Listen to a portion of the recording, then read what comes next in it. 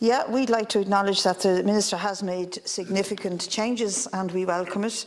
It's a stronger and wider definition than the first draft, but we still have concerns and we'd like to see the actual responsibility placed on manufacturers and producers.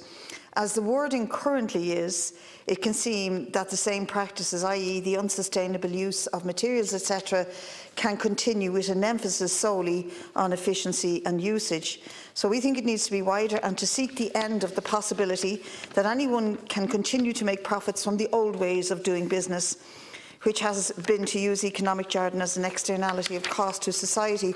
So we welcome the changes, but we still think the language remains vague and open to get-out clauses.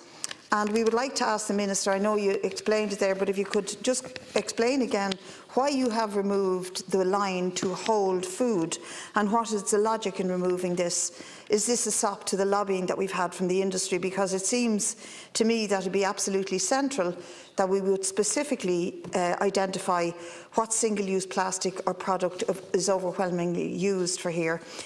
If it's to widen the scope of the definition, then I can understand, but why not then add to the uses as opposed to removing the specific use of to hold food? If the Minister, if you could please explain your thinking on that.